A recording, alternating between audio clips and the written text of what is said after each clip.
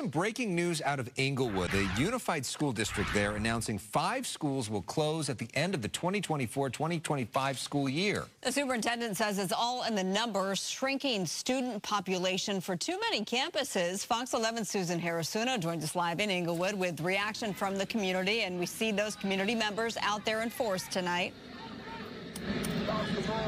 Yes, indeed. So a number of these parents and the students came out because they wanted to listen to the online announcement together. And then afterwards, I heard many a person say it's just so sad and shaking their head.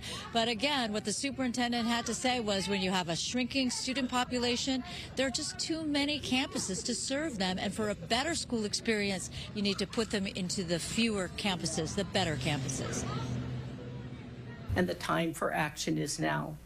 For these reasons, I am announcing the planned closure of the following school: Crozier Junior High School. Inglewood Superintendent James Morris makes the announcement many parents didn't want to hear. They stood outside the district office to listen to Morris's online speech together. We need to close some schools to remain competitive, improve instruction, and repair the schools that will stay open. The schools are Crozier Junior High, Hudnall TK through 6 School, Highland TK through 6 School, Morningside High, and Kelso TK through 6 School.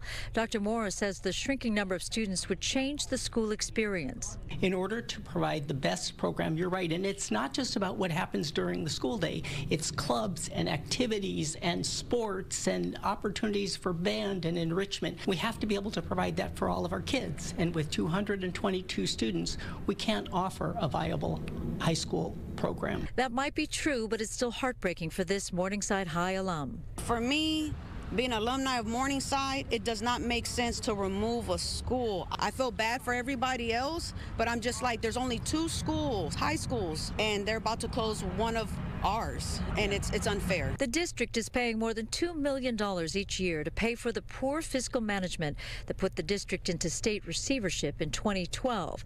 Fredisha Dixon says there's a solution coming. We've actually gone above his head, and we're organizing on a state level with our bill, the California Public School Sovereignty Act. Since we have built momentum with our bill, it's like they're rushing to close the schools now. They're trying to beat us before we can get our bill passed and get them out. Well, Dixon is talking about this effort to get the school district back into local control out of the state receivership. But until that happens, the district says, look, we just have to make these tough decisions now.